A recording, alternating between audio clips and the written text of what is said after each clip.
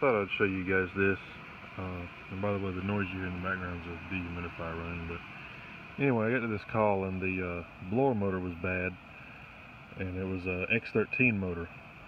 Well, this unit's out of warranty, and a new X-13 motor was going to be pretty expensive, in addition to the fact that I was going to have to order it. And so this lady was going to be without air for probably until next week, until I get the motor in.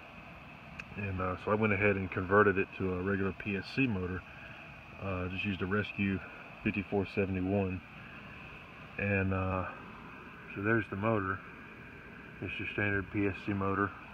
The X-13 was 3/4 horse, and this motor is rated on high speed to be 3/4 horse with a 20 microfarad capacitor. I always leave when I hang them up with plumbing strap, I always leave it a little bit long. That way, if somebody ever has to change this capacitor, capacitor's a different shape. You've got some room where you don't have to use a new strap. You can just adjust this. Got my wires strapped up in here, nice and neat. It was really easy to do the conversion on this one, because this one, right here on this board, I've got this wire unplugged. It normally plugs on right there. That's the 24-volt call that went to this wire. This blue wire came out and plugged into the X-13 motor to, turn it on. So going from there with a 24-volt call, I went up to a relay right there that I have turning this PSC motor on and off.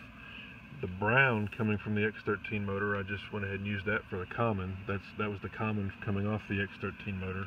It's going down the common off the transformer. This is my high-speed wire off my PSC motor, and this is my other incoming power leg. My common is tied in down here to this bundle I've got tied up. Right there is where I've got white common off my motor and yellow incoming power from the air handler. Just tuck those back in there. Black incoming power from the air handler in here, and then my high-speed motor, for my motor.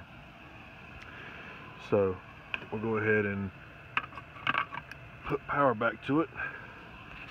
And as soon as I plug this little wire into the 24-volt call off that board, and the reason I said that was easier is because this board is what turns the fan on and off. It just sends 24 volts to that terminal anytime it wants the blower to run. So whenever the heat strips come on, whenever the thermostat calls for fan or for cooling or for heat, it sends 24 volts right there. It'll energize that relay and turn the blower on. So we'll go ahead and plug it in here.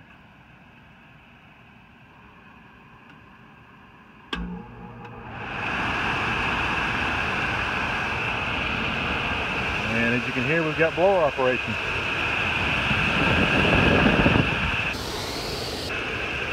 So now this lady will have air conditioning again.